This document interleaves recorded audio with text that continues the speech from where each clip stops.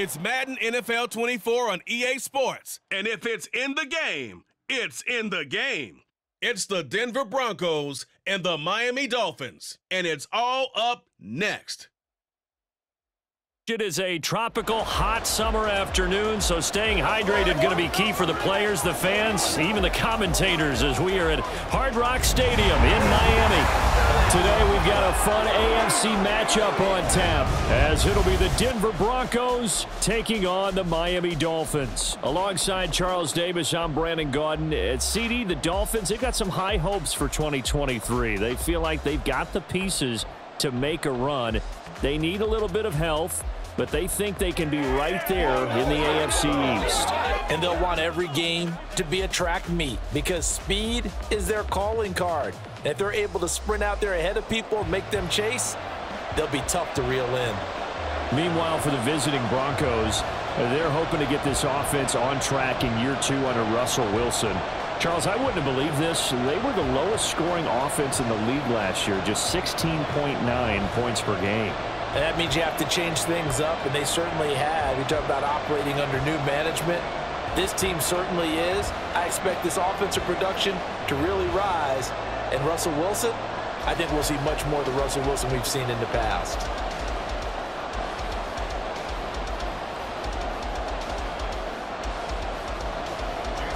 Here's Jason Sanders now to get this one started. And we are underway from Hard Rock Stadium. This taken in at the goal line. And not much happening on the return as he'll get this to about the 23. Well, the Broncos offense gets set to go to work, and at the helm in his second season wearing orange and blue, Russell Wilson.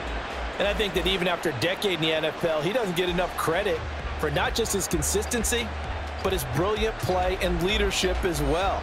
He's won a Super Bowl in Seattle. He's led his team to another Super Bowl opportunity also in Seattle.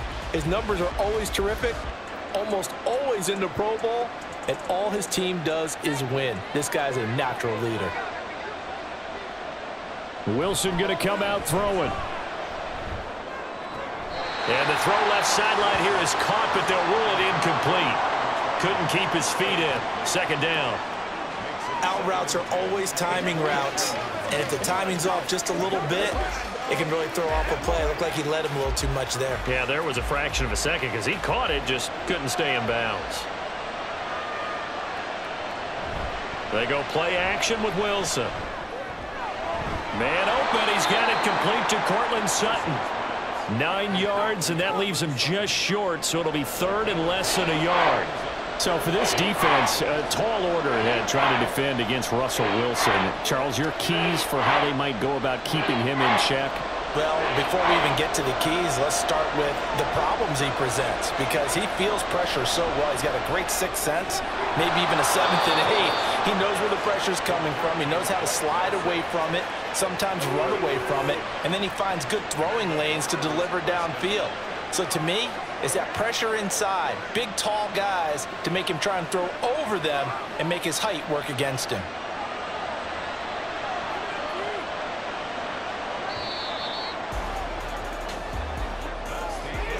We're scoreless after one.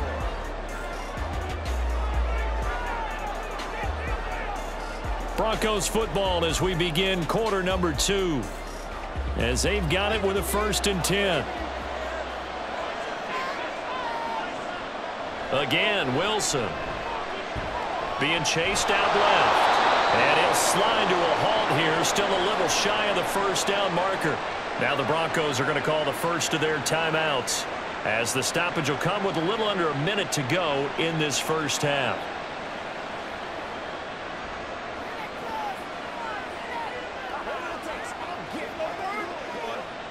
They'll come up 2nd and 7. Wilson. He's got his 6'5" receiver. That's Tim Patrick. And he'll be out of bounds just shy of the 40. He's got his first catch here before halftime, and it goes for a first down. I think that's a big pickup for a first down because when you run a drag route against zone, you're sometimes asking for trouble because you might run into a defender. Yeah, well, there they ran into a first down, executed it to perfection. They'll throw on first down with Wilson. His throw incomplete. Well, the incompletion, yes, but maybe here not the worst thing in the world? No, not on 1st and 10. Actually gives them a chance to regroup, relax just a little bit. They huddle up, talk it over. Then they get a chance to continue their drive. Now a 2nd and 10. Throwing is Wilson. Short throw caught by Dosich. And able to break one tackle, but then quickly brought down. But a nice little gain. 9 yards, not quite enough, and they'll be left now with 3rd and 1. Now the Broncos going to use the second of their timeouts, as it'll come with 36 ticks to go in half number 1.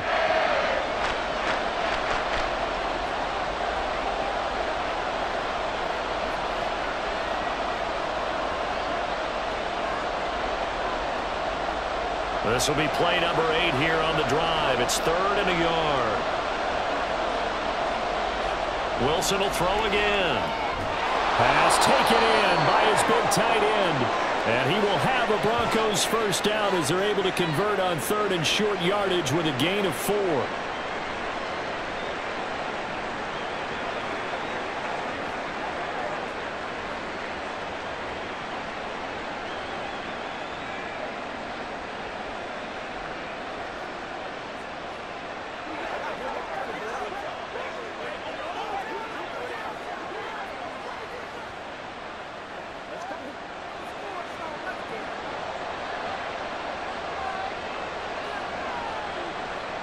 Here's Wilson. Forced out to his left. Nice work to get 7 out of that, and it's 2nd down. You know what I like about that play? He didn't try to do too much on 1st down. He took what the defense gave him, put together a solid gain to bring up 2nd and manageable. Now they have a couple of plays to pick up just a few yards and a new set of downs. Now a timeout signaled for, and they'll get it with 10 seconds to go before halftime.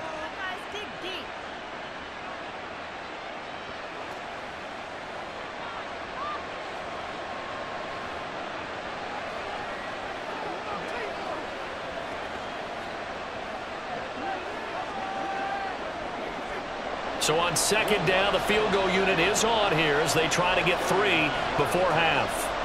From the left hash, this from 39. The kick by Lutz is good. And we have action on the scoreboard just before halftime. It's 3-0. So our initial drive this afternoon results in 3. Not sure that that's a statement necessarily, but getting points on the road, never a bad thing. You're exactly right about that. I love how you framed it, right? Not sure it's a statement, but at the same time, you're putting something out there, aren't you? Letting them know, hey, we came to play today.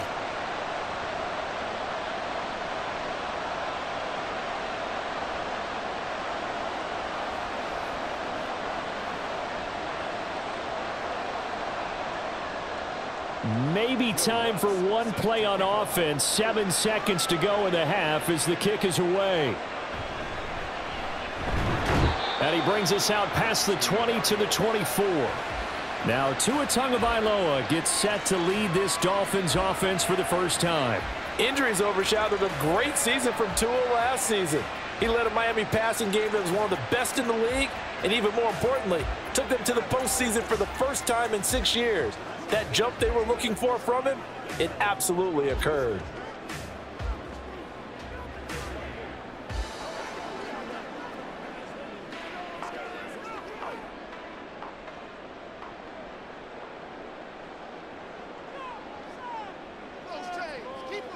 All that remains is to snap this once, and that'll do it for the first half of play.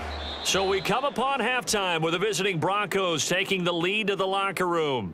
As we send you up to Orlando to check in with Jonathan Coachman at our EA Sports Halftime Report.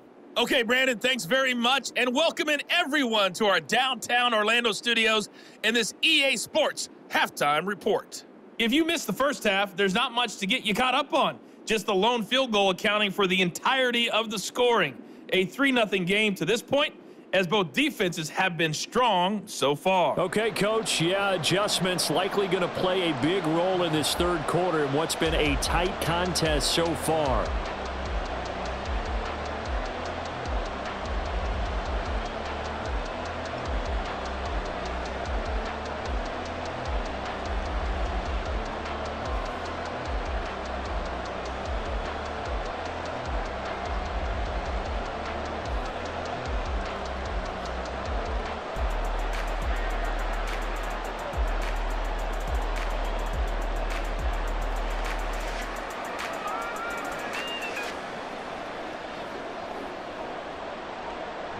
These offenses seemingly still back at the hotel for the first half. 3-0 our score as the second half gets underway. And this will be a touchback. Barrios deciding not to bring it out. So Miami coming out for their second drive. Charles, it'll be interesting to see what adjustments this offense made in the locker room. Haven't really been able to get anything going offensively. Virtually nothing in the ground attack either. So certainly something has to change here in quarter 3. And I'm pretty sure their friends from the defensive side of the ball told them exactly that, because those guys, the stop troops, they've been playing pretty well, and they've kept them around in this game. Now, they've got some time. The running game struggled in the first half. Opposition knows how to focus on defending the pass here. They've got to re-energize that ground game and maybe open things up for a comeback here in this half. We've seen these defenses make enough opportunistic plays to keep this one low scoring. Flying around, making plays on the ball, and we see yet another errant throw as a result. A good action to this point in the third quarter. Just a 3-point game. 2nd and 10. Throwing now is Tagovailoa. That one caught by Tyreek Hill. He'll be dropped after a gain of about 6 across the 30 to the 31. It's a game of matchups, and that's why you take your receivers and move them around a bunch, especially your best guys. And when they work out of the slot, you often hear the coaches talk about how great it is because it gives you a two-way go. You can break out or you can break in. That makes it hard to defend. From the gun, it's Tua. And that is incomplete. And so many times we look at the opening drive of the third quarter as a tone setter, and many coaches do emphasize it. And that's a strong performance there defensively to force incompletion and, more importantly, force a quick punting situation. The Dolphins will send out the punter now. And surprisingly, this is the first punt of the game for either team. And he'll get this away into the humid Florida sky. It's a return of 4 following a 42-yard punt. And the Broncos take over. First down and 10.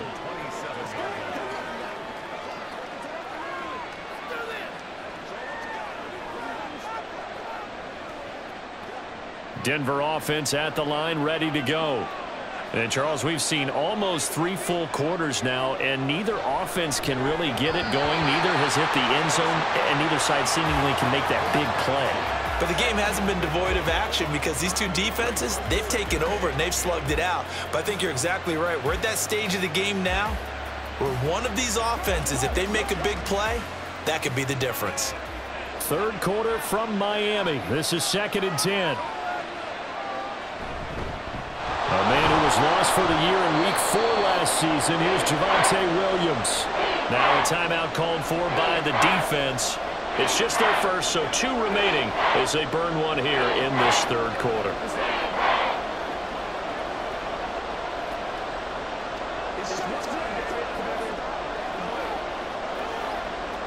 They'll be in search of 8 yards here as they hope to convert the first down. On third down, Wilson. That is caught. And he has a big gain inside the 40 before being dropped. We have played 3 quarters. We'll return with more after this break. You're watching the NFL on EA Sports. Back now in Miami. It's been a very hotly contested game to this point. Just a field goal separating these two teams as we get set for the fourth quarter.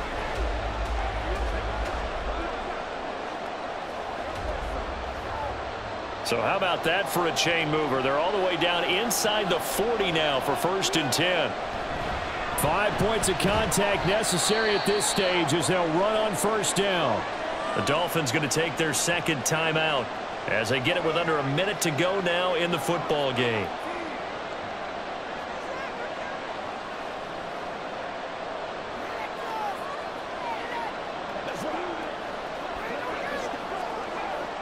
This, in all probability, another run here on 2nd and 8. He's going to get it again. Just looking to get forward and protect the ball. Now the Dolphins will use the last of their timeouts as they get the stoppage with a little over 50 seconds left to go in the game.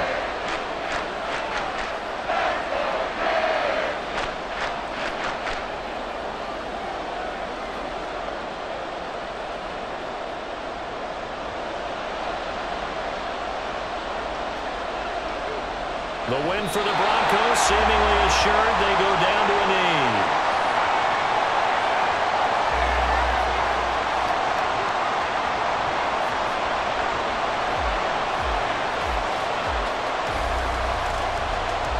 So now one of the biggest kicks of the night is forthcoming. This to swell the lead to 6.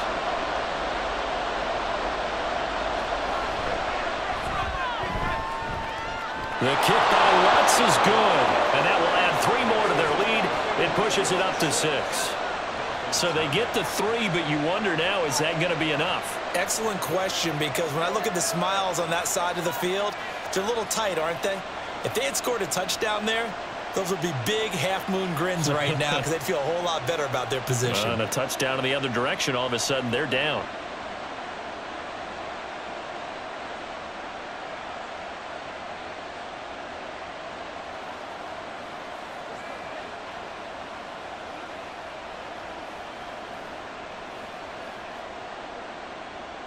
Following the made field goal, Lutz to kick it away.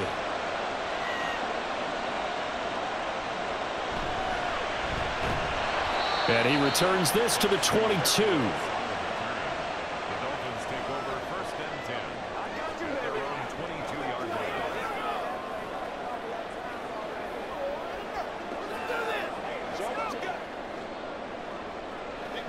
This is 1st and 10.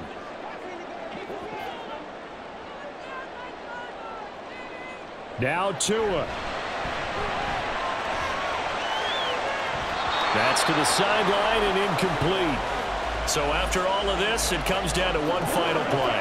And just think of what it's going to be, because from this distance, you've got to be prepared for everything. Hook and laterals, tip balls, you name it. A lot of laterals after a catch. Just got to be prepared, stay on your feet defensively, and tackle someone. One final try for Tagovailoa.